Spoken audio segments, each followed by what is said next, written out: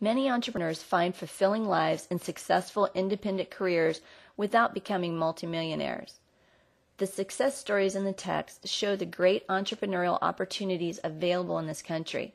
They suggest that we may go as far as our desires, abilities, preparation, and divine providence permit. Entrepreneur is a French term that dates back to the early 18th century. It refers to a person who founds or starts a business firm. The term also includes partnerships and entrepreneurial teams. In the text, the definition is extended to include owner-managers who operate firms that were started by others. The characteristics of risk-taking and innovation are associated with the image of the entrepreneur. So who are entrepreneurs? There are founders or pure entrepreneurs, typically among the bigger risk takers, often the most creative. Then there's second-generation operators of family-owned businesses. They're carrying on the family tradition. There are franchises which are restricted in freedom, but they have invested money and time. Then there are owner-managers who have bought out founders, new to the business, but not too far removed from the essence of its founding.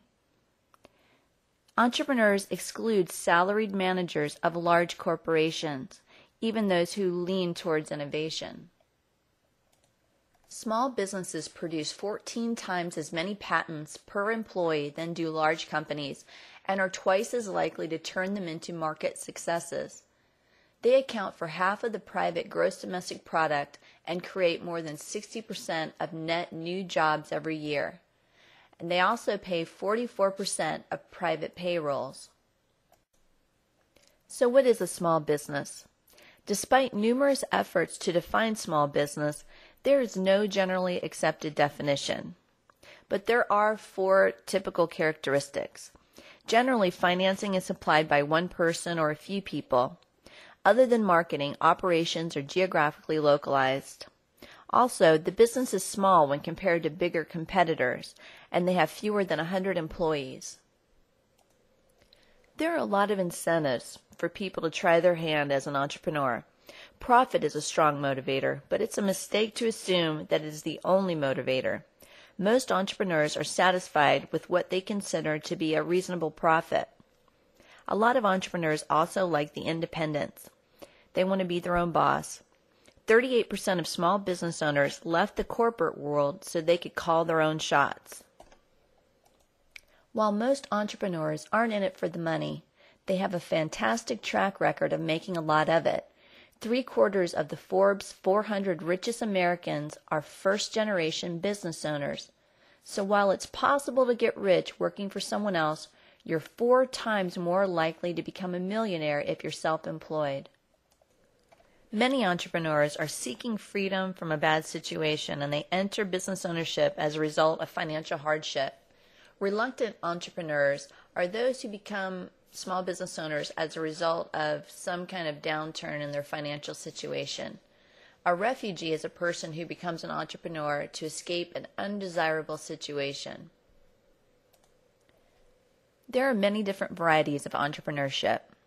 Founders start firms based on inventions, specialized skills, or new marketing approaches. Administrative entrepreneurs oversee successful ongoing operations. The differences between founders and administrative entrepreneurs are sometimes hazy. Franchisees are less independent than administrative entrepreneurs because they have a contractual relationship with a franchising organization.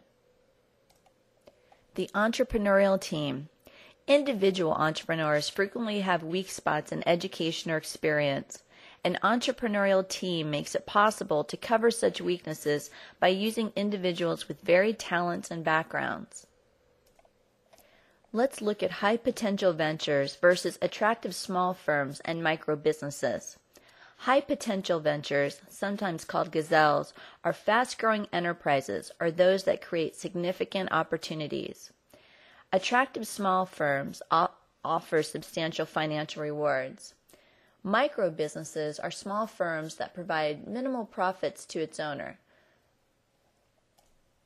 A lifestyle business is a micro-business that allows the owner to have a certain style of living.